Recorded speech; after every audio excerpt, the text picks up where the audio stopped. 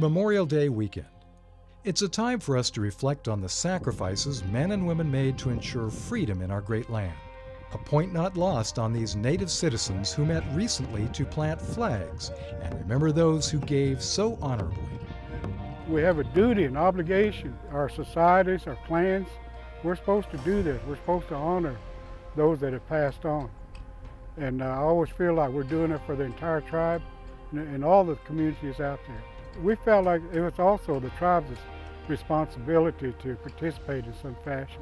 And this is our commitment. We'll do it again next year. And it's our tradition. For some observers, like Ermeline Sykes, the day brought back painful memories of her brother who paid a heavy price for our freedom. My brother's name was Milne H. Dawes, and he lived in Watonga and joined the National Guards when he was 17 and went over with the 45th Division when it was activated. And he was killed June 16, 1952. It's really nice that they put something up like this to remember people who dedicated their lives to the armed forces and gave everything they had so that others could have the freedom we have in the United States.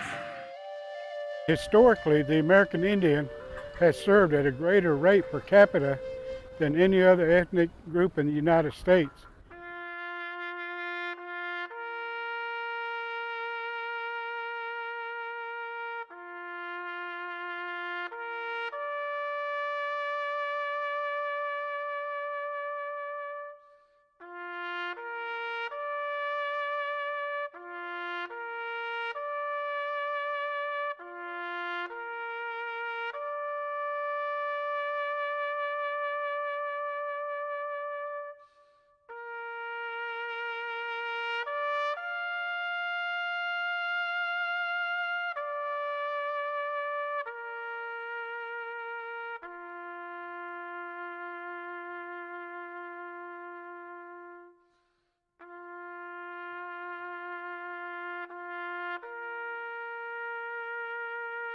Part of our culture is to remember those that are in service now, or those that have served and are out here, to remind people that, hey, you know, this is part of our culture.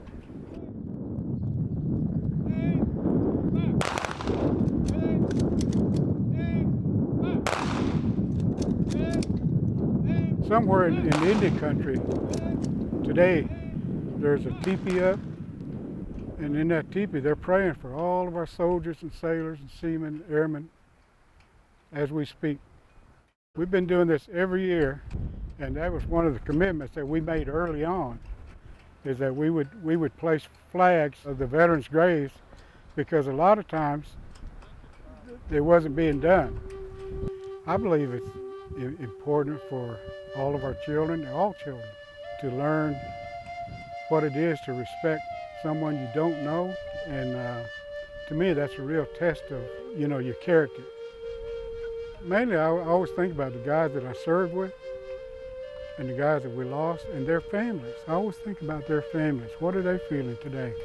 I hope they're having a good day. I hope they're not feeling too much pain, because I don't think it ever goes away.